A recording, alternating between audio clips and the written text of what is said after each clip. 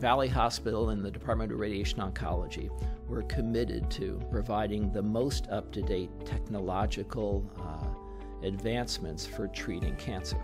It's a field that has changed dramatically over the past 10 to 15 years, and we always try to keep abreast of getting technology that's proven. We don't want to get anything that really is too new and doesn't have a track record, but as soon as something is out there and is proven and is advantageous to the patient, then it's nice to be at Valley Hospital, where they really commit and get the technology that we should have. We got the tomotherapy machine. We got that about 8 to 10 years ago. We were the first ones in North Jersey to get the tomotherapy machine.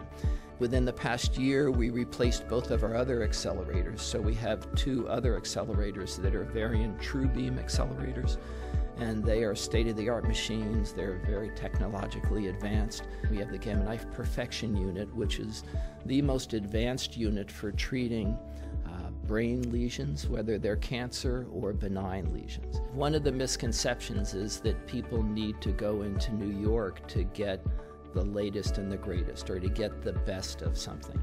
It's nice to be out in the community and know that the care that we give here is comparable to anything that a patient could get in New York City.